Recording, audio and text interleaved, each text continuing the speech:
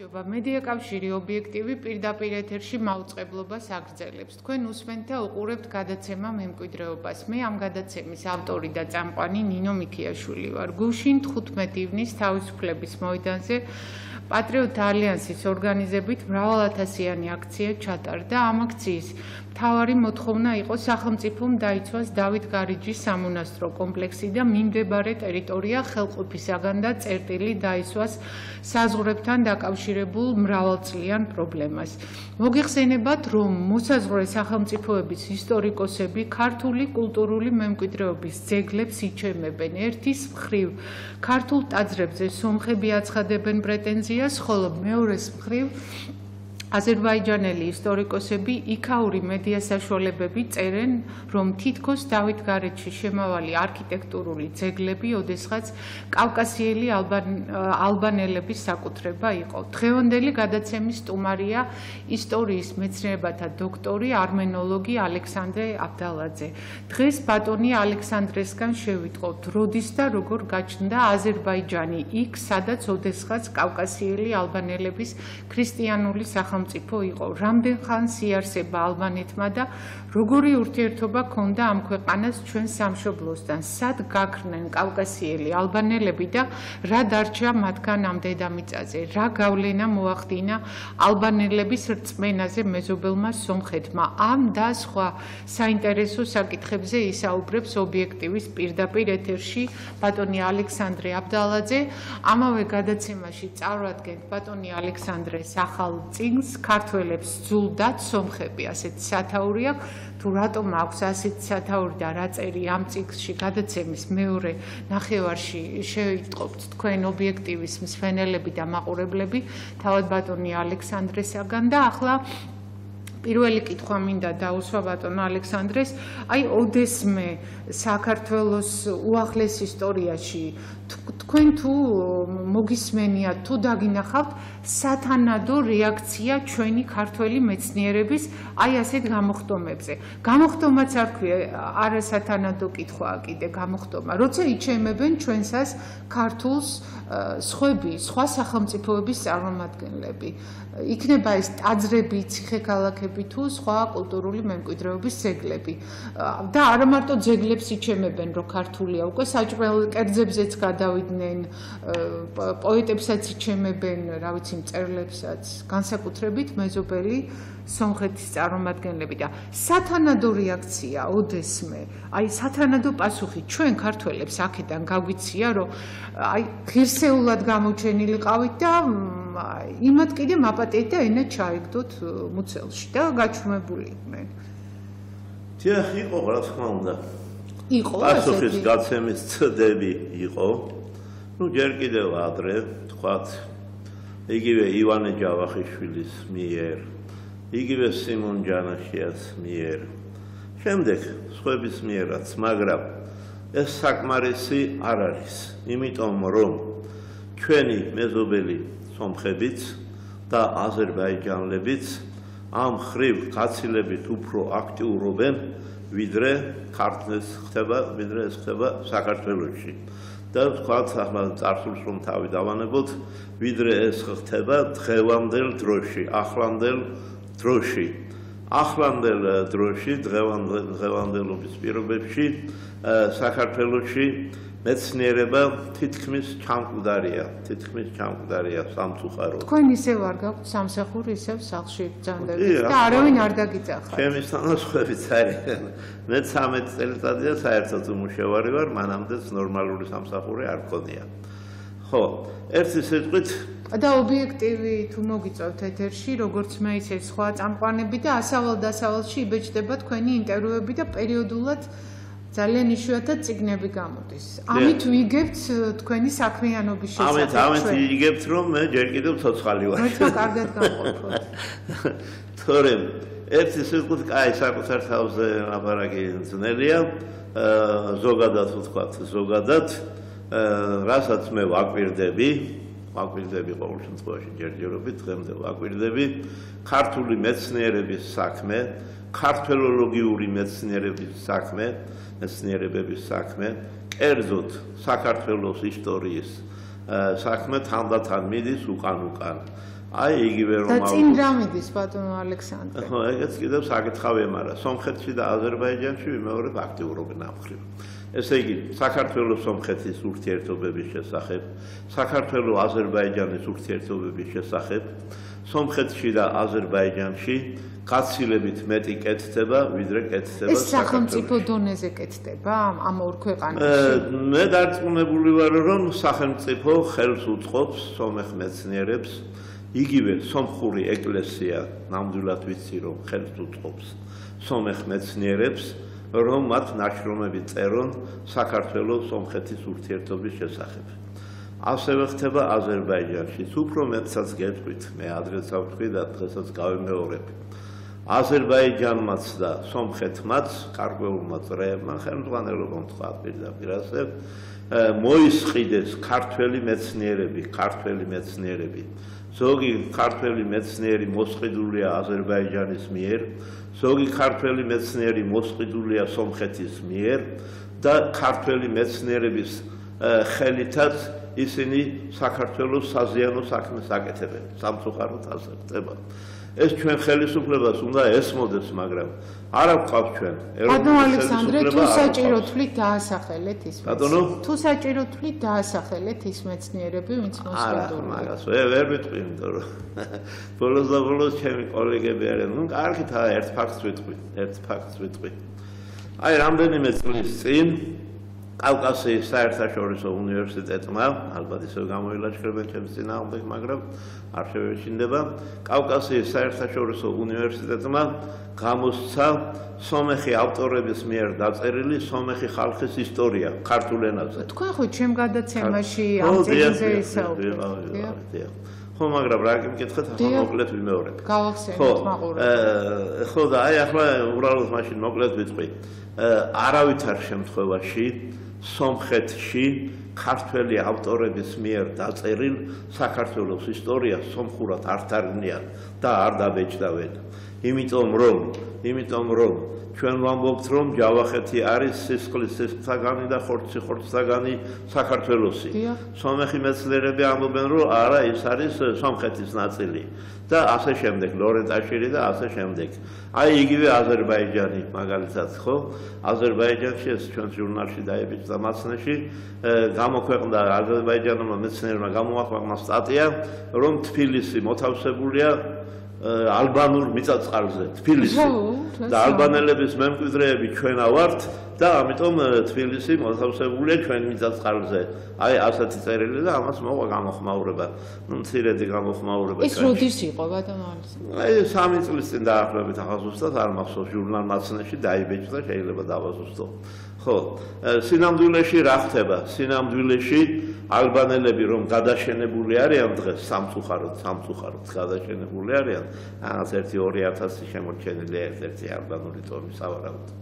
თორემ გადაშენებული არიან, მაგათ გადაშენებაში სწორედ ბრალი ედებათ აზერბაიჯანელებს, იმიტომ რომ მათ გაამახმადიანებს და გაათათრეს. აუცილებლად მაგაზე საუბრის საშუალება გვექნება. მანამდე მინდა კითხოთ ერთი კითხვა კიდევ. ქართველი მეცნიერების სათანადო რეაქცია როგორი უნდა იყოს თქვენ როგორც მეცნიერს, როგორ წარმოგიდგენიათ? აი პრაქტიკულად ცხოვრებაში ეგ როგორ უნდა მოხდეს? აი თქვათ ვინ უნდა გამოვიდეს? მეცნიერებათა აკადემია, ისტორიის ინსტიტუტი, ორივე ერთად, მთავრობასთან ერთად, რა უნდა გაკეთდეს? წიგნი უნდა გამოიცეს თუ ბრიფინგები უნდა მოაწყონ თუ როგორ უნდა გავცეთ იმათ პასუხი? კი ვლაპარაკობთ, რომ არ ცემთ პასუხს, არ არის რეაქცია, ჩუმად არიან. აი თქვენ ხო არ ხართ ეხა ჩუმად? ხო, მაგრამ მე ვარ ასე ვთქვათ კანონგარეში კაცი, მეცნიერებისგან მომკვეთეს. და გეტყვით ახლა მაშინ იმასაც, რომ 1-4 წელიწადია საარჩევნო ხმის უფლება ჩამომართვეს. რატო? არჩევნებში მონაწილეობას ვერ ვიღებ. რატო და როცა მოდიოდნენ ჩემთან ნაცების და ქოცების წარმომადგენლები, კრიტიკულად ელაპარაკებოდი მათ და ჯავრი იყარეს იმით, რომ საარჩევნო ხმის უფლება ჩამომართვეს. როგორ პირადობა ხომ გაქვთ? ახლა აღარ დავდივარ, არ ძალიან მაგდენი ბებერი ვარ, აი ესე იგი ხუმრობს. ეს უკვე საფში არ მოაქვთ ეს საარჩევნო ბიულეტენი და მე ხელი მაქვს ჩაკნეული. ხო, ერთი სიტყვით რეაგირება როგორი რა უნდა გაკეთდეს? პირველ რიგში უნდა შემოკრებილი იქნას სათანადო კადრები. აი, კი თქვი ჩემზე საკუთარ თავზე ლაპარაკი ძნელია თქო, მაგრამ ჯერ ხო ვარ ცოცხალი, ხო შემიძლია რაღაცის გაკეთება. უნდა რაღაცა პატარა სამეცნიერო უჯრედი შეიქმნას, რა თქმა უნდა, იგივე მეცნიერებათა აკადემიამ უნდა შეიქმნას. მაგრამ ბოდის ვიხდი და მეცნიერებათა აკადემიის პრეზიდენტს კვესიტაძეს კიდევ ბოდის ვიხდი, ფეხებზე კიდია საქართველოს და ქართველოლოგიური მეცნიერებები და როგორ შეიქმნება ასე რამე. ხო. ეხლა შეიძლება ბრიფინგი გამართოს ბატონმა კვესიტაძემ, რომ ასე არ არისო. გამართოს კი ბატონო, მაგრამ იგივე კვესიტაძე მე მპირდებოდა რამდენიმე წლის წინ რომ შენ სამუშაოს მოგცემო. სად არის, რატომ არ მომცა? რა დამიცულა? დაფინანსება არ მიცა ალბათ განათლების სამინისტრო. ხო. იგივე ისტორიის ინსტიტუტში, იგივე განათლების და მეცნიერების სამინისტრო ხომ არსებობს, მაგრამ დარწმუნებული ვარ იმ ბატიაშვილსაც ქართველოლოგიური მეცნიერებები ფეხებზე კიდია, დარწმუნებული ვარ მე ამაში. იმიტომ რომ არაფერი არ გეცდება. უნდა გაკეთდეს, კიდევ გავიმეორებ, ერთი სამეცნიერო პატარა თუნდაც პატარა უჯრედი უნდა შეიქმნას, რომელიც იმუშავებს საქართველოს სომხეთის ურთიერთობებზე, საქართველოს ალბანეთის, საქართველოს აზერბაიჯანის ურთიერთობებზე, საქართველოს თურქეთის. საქართველოს თურქეთის. საქართველოს რუსეთის. კი ბატონო, ვინ ჩვენ გვედავება ტერიტორიებს, ყველასთან ურთიერთობა შესწავლილი უნდა იქნას. მაგრამ არ კეთდება ეს, არ აყავს საქართველოს არც ეროვნული ხელისუფლება, არც ეროვნული მეცნიერება აქვს და ასე შემდეგ და ასე არაფერი არ გამოდის.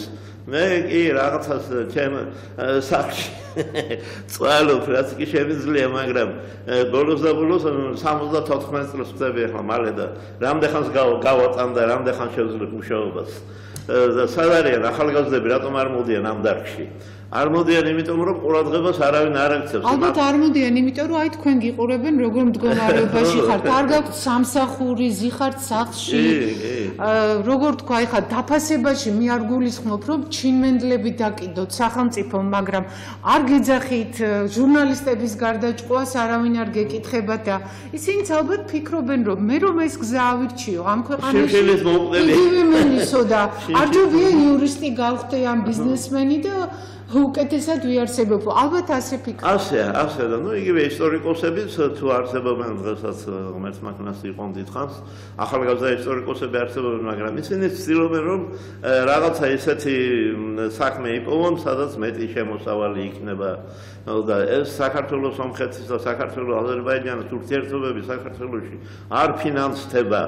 ესე იგი თქვენ თქვით რომ უჯრედი შეიქმნასო სახელმწიფო სადაც ხელისუფლებაში თქვათ ან იმაში იგივე იმ ბატიაშვილმა მოინდომოს რას მიგეთქვი ან აკადემიაში არ ვიცი ერთობლივად გააკეთონ ერთობლივად და მერე რო შეიქმნება ეს უჯრედი მერე ვისაც ჯერ კიდევ რაღაცა შეგვიძლია ცოტა მაინც ვიმუშავებთ თავარია ახალგაზრდები უნდა მოვამზადოთ უნდა გავზარდოთ მე სხვა თუ არაფერი ის კი შემიძლია რომ ახალგაზრდებს რაღაცა ვასწავლო და თან დიდი საქმე გექნება თუ ეგ სახელმწიფო დონეზე გაკეთება ხელისუფლების წევრებს უნდა ასწავლოთ როგორ ილაპარაკონ რა უნდა იცოდნენ როცა მიდიან დიპლომატი იქნება ის პრეზიდენტი იქნება თუ პრემიერ-მინისტრი მეზობელ სახელმწიფოსთან სალაპარაკოთ ხო ასია ხო მაგრამ არავინ არ ზრუნავს ამაზე სულ შემთხვევითი ხალხია ჩვენს ხელისუფლებაში სამწუხაროდ შემთხვევითი ხალხია რა ვქნა მე აღარ მინდა ის უცენზურო სიტყვები გავიმეორო მაგრამ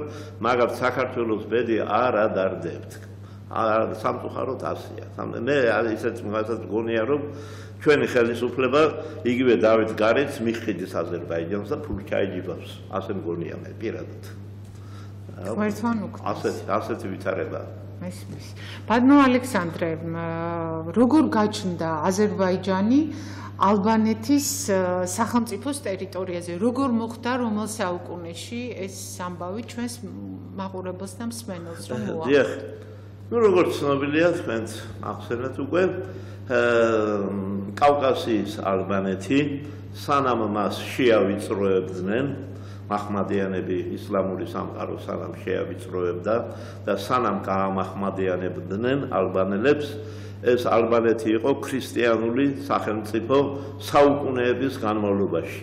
არსებობდა ალბანური ქრისტიანული ეკლესიაც. სახელწოდება, რომელიც დიდხანსაც შემორჩა სხვადასხვა. ბატონო ალექსანდრე, ბოდის გიხდით, რამდენიმე წუთით მსმენელს დამაყურებელს დავამშვიდობოთ და ისევ დავბრუნდებით ეთერში და გავაგზავნოთ ალბანეთის ისტორიაზე საუბარი. რამდენიმე წუთში დავბრუნდებით ეთერში.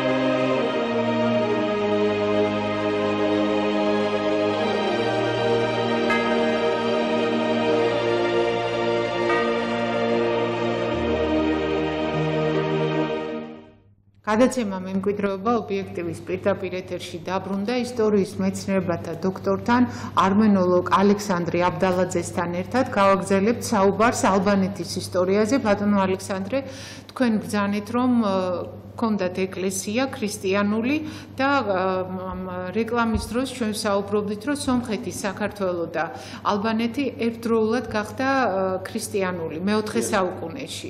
დიახ. დაახლოებით ერთდროულად. დიახ, დაახლოებით. როგორი ტიპის სახელმწიფო იყო, ჩვენთან როგორი ურთიერთობა ჰქონდათ, სომხეთთან როგორი ურთიერთობა ჰქონდათ, რამდენად ძლიერები იყვნენ და რატომ გაქრნენ ამ დედამიწიდან საერთოდ? დიახ. აი გვაქვს ჩვენ მაგალითად ცნობა, სტრაბონი, ცნობილი სწავლული, სტრაბონი, ბერძენი, რომელიც იყო ძველი და ახალი წელთაღრიცხვის მიჯნაზე ცხოვრობდა სტრაბონი, ჩვენ გვაქვს იმისი ცნობა დაცული, შემონახული, რომ ალბანელებს უფრო მეტი ჯარი გამოჰყავდათ ვიდრე იბერიელებს. გამოჰყავდათო 60 მე მგონი ხო არ მიშნება 60,000 თუ 66,000 ქვეითი და 22,000 ცხენოსანი ალბანელებს.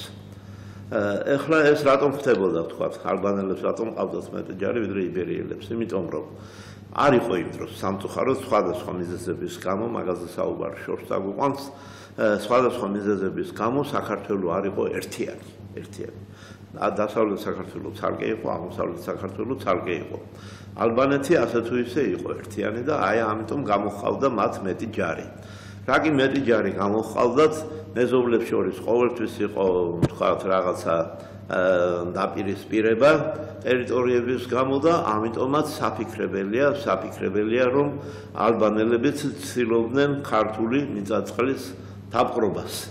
და ამას ჩვენ ისიც გვაფიქრებინებს რომ პირველ საუკუნეში ქრისტეს შობიდან ესე იგი ახალი წელთაღრიცხვის პირველ საუკუნეში ფარსმან პირველს ქართლ იბერიის მეფეს იბერიის ანუ ქართლი ფართო მნიშვნელობით იხმარება ამ შემთხვევაში იბერიის მეფე ფარსმან პირველს ომი ჰქონია ალბანეთის მეფესთან. ასევე გვაქვს ცნობა რომ მეორე საუკუნეშიც ფარსმან მეორეს, იბერიის მეფე ფარსმან მეორეს, იგივე ფარსმან ქველს ჰქონდა ომი ალბანეთთან. ესე იგი იყო რაღაცა ტერიტორიების გამო იყო შემოხლა და დავა.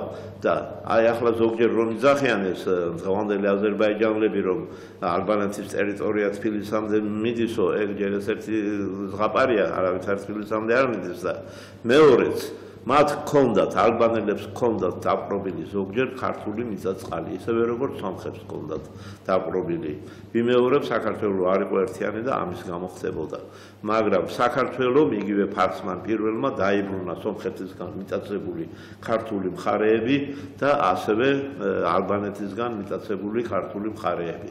ასე რომ ეს იყო რაღაც სადავო ტერიტორიები. აი მაგალითისთვის ავიღოთ ქვემო ქართლი. ქვემო ქართლი ყოველ შემთხვევაში მისი ერთი ნაწილი ზოგჯერ დაპყრობილი ჰქონდა სომხეთს და იქ წარმოიშვა ქართულ სომხური დასახლებები. ესე იგი ერთდროულად ქვემო ქართლში ცხოვრობდნენ ქართველებიც, სომხებიც. ეს კიდევ უძველეს დროში. ასევე იყო ალბანეთთანაც, ალბანეთის მოსაზღვრე, იბერიის და ალბანეთის მოსაზღვრე რაიონებში, იგივე ჰერეთში მაგალითად იყო ცხოვრობდნენ ალბანელებიც, ქართველებიც. ასე რომ ეს დეტალურად არის შესასწავლი, რა ეკუთვნოდა ალბანეთს, რა ეკუთვნოდა იბერიას. ან ქართულ მეცნიერებს ამაზე დღემდე არ უმუშავიათ? ყოველ შემთხვევაში სამუშაო კიდევ დარჩენილია, სამუშაო. და ვინ იმუშავა აქამდე? თქვათ იგივე ვახსენეთ ჩვენ თენგიზ პაპუაშვილი. დიახ, მე კითხეთ რა შეიძლება წავიკითხო ალბანეთს ეთქო და თენგიზ პაპუაშვილის წიგნი ახსენე. იგივე ივანე ჯავახიშვილს აქვს ამაზე დაწერილი, სიმონ ჯანაშიასაც, დავით მუსხელიშვილს და სხვებს. მაგრამ მეცნიერებიც ახლა ცოცხალი ადამიანები არიან, შეიძლება მეცნიერს რამე შეცდომა მოუვიდეს. ქართველ მეცნიერს შეიძლება შეცდომა მოუვიდეს. და ერთი სიტყვით გასაგრძელებელია ეს სამუშაო. ხო, მთავარია ქვეყნის საზიანო არ იყოს და მიზანმიმართული ეს შეცდომა თორე ივანე ჯავახიშვილი მაგალითად ამბობს, რომ იბერიის საზღვარზე ალბანეთის რომ იყო ალბანეთი რომ ისაზღვრებოდა იბერიას, იბერიის მოსაზღვრე ალბანეთის სახელმწიფოს მიწებზე ქართველები ცხოვრობდნენ, აი ამბობს ამას ივანე ჯავახიშვილი. ამას ახლა უნდა შემდგომი განვითარება ამ დებულებას, შემდგომი დაზუსტება და ასე შემდეგ. ერთი სიტყვით ეს იყო ასეთი დავით გარეჯზე ისტორიულ წყაროებში თუ შეგვხედრიათ აქამდე რაიმე ან იმ მეცნიერების ნაშრომებში, რაც თქვენ ჩამოთვალეთ. რა ხდებოდა აი საუკუნეების განმავლობაში იმ ტერიტორიაზე, სადაც ქართული ეკლესია, მონასტრები არის. ხო, ახლა ის ქართული მონასტრები აიგო მე-6 საუკუნიდან, ხო, დავით გარეჯში. ეხლა ესე ზუსტად მართალი რომ ვთქვათ ვერ გეტყვით, მაგრამ არ არის გამორიცხული, რომ ვთქვათ ალბანეთს აი ამ იმ ტერიტორიის, სადაც დავით გარეჯის სამონასტრო კომპლექსია მოთავსებული, ალბანეთს შესაძლოა რაღაცა მცირე ნაწილი ამ ტერიტორიისა დროებით დაეპყრო. მაგრამ ვიმეორებ, ქართველები ამას იბრუნებდნენ უკანვე. აი პირველი ფარსმან მეორე ხო ვახსენეთ, სხვებსაც ჰქონდათ ალბანეთთან ომები. ეხლა ვახსენოთ ვახტანგ გორგასალი. ვახტანგ გორგასალი ცნობილია, რომ აუჯანყდა სპარსეთს 482 წელს. იმავე ხანებში ალბანეთის აუჯანყდა სპარსეთს. ვახტანგ გორგასალმა მოახერხა ის, რომ სომხების ერთი ნაწილი ყოველ შემთხვევაში მიიმხრო სპარსეთის წინააღმდეგ ბრძოლაში, მაგრამ ალბანელები ვერ მიიმხრო. ალბანეთი ცალკე ებრძოდა სპარსეთს, ვახტანგ გორგასალი და მისი მომხრე სომხები ცალკე ებრძოდნენ. რატომ? სპარსეთი უზარმაზარი იმპერია იყო. თუ კი ბრძოლას აპირებდა იბერიაც და ალბანეთიც გაერთიანებული იყვნენ, ძალები გაერთიანებინათ, მაგრამ ეტყობა იყო სადავო ტერიტორიები ალბანეთსა და იბერიას შორის ვახტანგ გორგასლის დროსაც. ასე რომ თუ რამე ქონდა ალბანეთს დაპყრობილი დავით გარეჯის სამონასტრო კომპლექსის ტერიტორიიდან მცირედი ნაწილი, ის უთუოდ დაებრუნა ვახტანგ გორგასალმა, უთუოდ, იმიტომ რომ ვახტანგ გორგასლის დროს ჰერეთის საერისთავო არსებობდა და ჰერეთის საერისთავოში შედიოდა სწორედ ეს ტერიტორია. ხო, ვიმეორებ ხდებოდა ასე, მეზობლებს შორის ხდებოდა სადავოდ იქცეულდა ხოლმე ტერიტორიები და ომები ხდებოდა. ეხლა რაც შეეხება ქრისტიანობას მიუბრუნდეთ, ხო? და ძალიან მოკლედ თქვათ, თუ შეიძლება როგორ გაქრნენ, რომელ საუკუნეში და როგორ წარმოიშვა იქ, როგორ გაჩნდა აზერბაიჯანის სახელმწიფო. კეთილი, ოღონდ შემახსენეთ ახლა რამდენი გვაქვს დრო დარჩენილი? დრო დაახლოებით 3-4 წუთი, იმიტომ რომ წიგნს უნდა დავუთმოთ გადაცემის. ხო, ყოველ შემთხვევაში მე აქ ერთი საინტერესო დოკუმენტი მაქვს მოტანილი და ამას წავიკითხავ. ესე იგი, ალბანეთი იყო ქრისტიანული ქვეყანა, ხო, მე-4 საუკუნიდან. მაგრამ ახლა გავიხსენოთ ჩვენ, რომ მე-7 საუკუნის დამდეგიდან საქართველო იყო მართლმადიდებლური ქვეყანა, სომხეთი იყო მონოფიზიტური, გვიანდელი ტერმინით რომ ვთქვათ, გრიგორიანული. უნდა დავსვათ, ხო, საკითხი. ალბანეთი იყო მართლმადიდებელი ქვეყანა თუ მონოფიზიტური, ანუ ესე იგი სომხურ გრიგორიანული, რომელი იყო ალბანეთი. აი მაგასთან დაკავშირებით მაქვს ჩემი აზრით საინტერესო ცნობა წამოღებული და უცებ ჩავიკითხავ. სომხური ეკლესიის მესვეურები ყოველგვარი საშუალებით ცდილობდნენ თავიანთი გავლენის შენარჩუნებას ალბანეთში.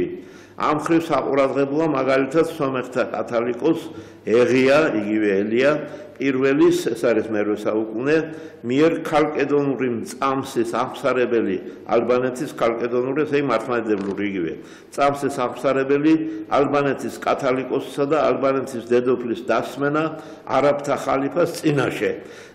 ესე იგი სომეხთა კათოლიკოსმა დაასმინა ეს ალბანთა კათოლიკოსი და ალბანეთის დედოფალი არაბთა იმპერიის ხალიფას ხელმწიფის წინაშე.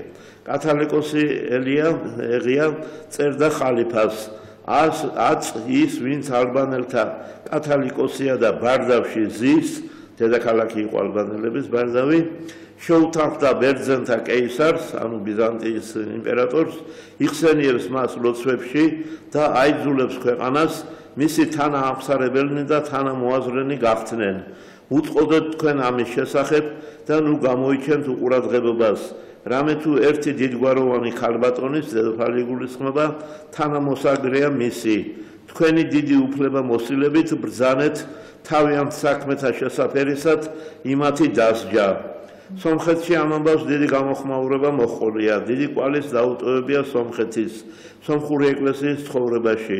რამდენადაც მსგავს ცნობებს არაერთი სომეხი მემატიანე იმეორებს. სომხური წყაროს მიხედვით დამპყრობელ არაბთა ხალიფას ასე უპასუხია სომეხთა კათოლიკოსისათვის. ღვთის კაცო ეღია, სომეხთა ნათესავის, ანუ სომეხი ხალხის კათოლიკოსო, წავიკითხე შენი ერთგულების გამომხატვრელი წერილი და მადლიერების ნიშნად გიგზავნი ჩემს კეთილსაიმედო მონას დიდძალი ჯარით. ბრძანებთ ჩვენი ხელისუფლებისაგან განდგომილი ალბანელები შენს სარწმუნოებაზე მოიქცნენ, ესე იგი გრიგორიანობაზე, მონოფიზიტობაზე. ჩვენს განაჩენს მათ მიმართ ბარდავში შენს თვალწინ აღასრულებს ჩვენი მონა, ხოლო ნერსეს ალბანეთის კათოლიკოსო და მის თანამოაზრე ქალს რკინის ბორკილებს დაადებს, შეურაცხყოფილთ მოიყვანს სამეფო კარზე. მართლაც სომეხთა კათოლიკოს ეღიას არაბთა იმპერიის წყალობით დახმარებით მოუხერხებია მართლმადიდებლობაზე მოქცეული ალბანელების დასჯა და ალბანური ეკლესიის კვლავ დამორჩილება.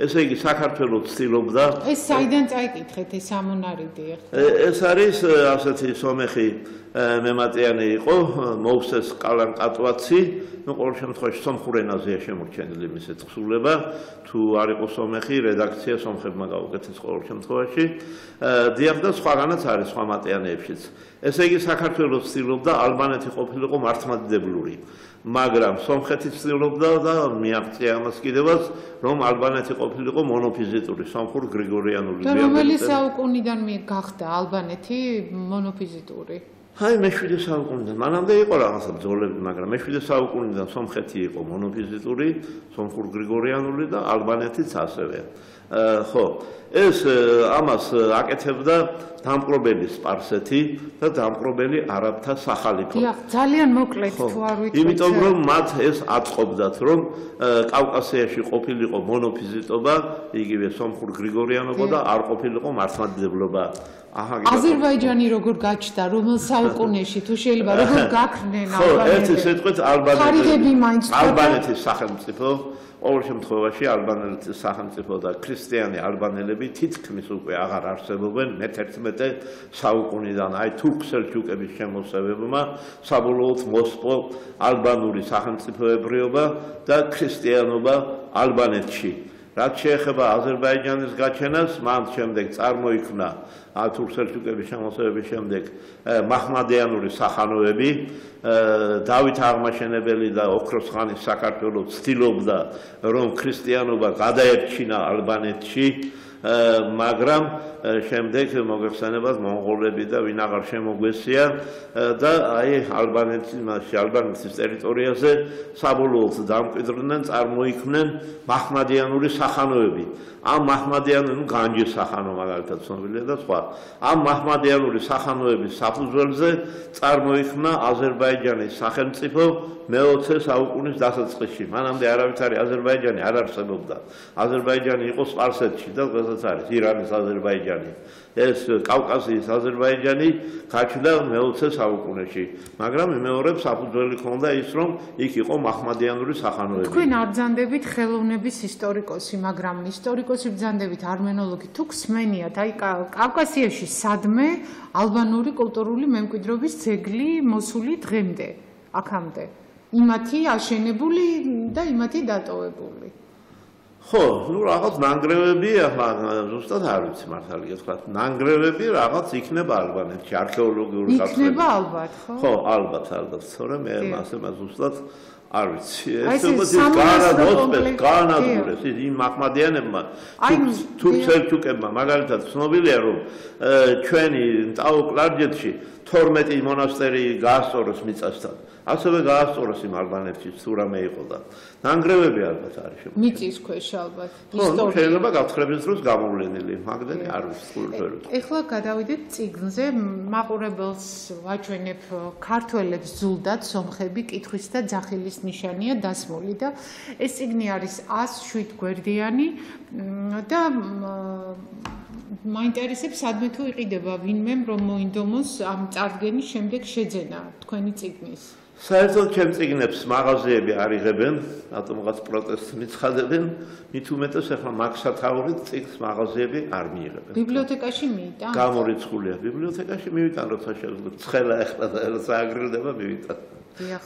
და რატომ დაარქვით ასეთი სათაური? ხო, რატომ დავარქვი ასეთი სათაური? და რა წერია ამ წიგნში? მე ჯერ არ წამიკითხავს არც ერთი გვერდი, ეხლა ვნახე. დიახ, დრო რამდენი გვაქვს? დრო გვაქვს 10 წუთი. ო, წიგნისთვის დიახ. როგორ შევთანხმდით? კეთილი.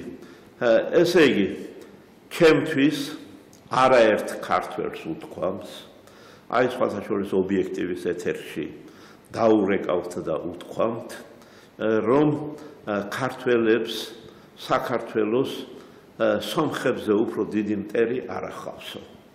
მე ამას არ ვიზიარებ ამ მოსაზრებას, იმიტომ რომ ქართველებს ადრეც ყავდათ და დღესაც ყავთ უფრო დიდი მტრები, სომხებზე უფრო დიდი მტრები და აგერ. სამწუხაროდ აზერბაიჯანის მტრაზე გაგვიხთა, ხო, ამ ბოლო ხანებში. მტრობაა ეს. ყოველ შემთხვევაში როგორც იქცევიან, ეს მეგობრობას არ ნიშნავს. არა, უფრო მეტსაც გეტყვით ახლა მე თქვენ, ისლამური სამყარო ცდილობს რომ მაჰმადიანობის პოზიციები გააძლიეროს საქართველოში.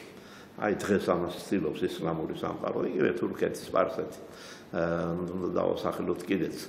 და აი აზერბაიჯანი რომ ცდილობს დავითგარეჯის ტერიტორიის დაპყრობას, ესეც იქეთკენ არის მიმართული, რომ მაჰმადიანობის პოზიციები საქართველოში გაძლიერდეს.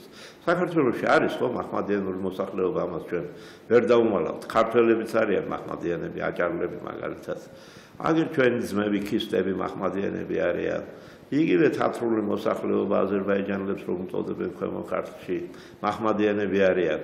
და ესენი ყველანაირად ცდილობენ, რომ რაც შეიძლება მეტი მეჩეთი ააშენონ საქართველოში. და ვიმეორებ მაჰმადიანობის პოზიციები გააძლიერონ და აი აზერბაიჯანის ეს ცდაც რომ დავითგარეჯი მიიტაცოს, თუ მის ერთი ნაწილი მიიტაცოს, სწორედ აი მაგ მიზნებს ემსახურება, რომ მაჰმადიანობის პოზიციები გაძლიერდეს საქართველოში და ეს საქართველოს მიმართ მტრობაა, რა თქმა უნდა, ჩვენ ქრისტიანული ქვეყანა ვართ უკვე 2000 წელიწადია და ასევე უნდა დარჩეს საქართველო ბოლომდე.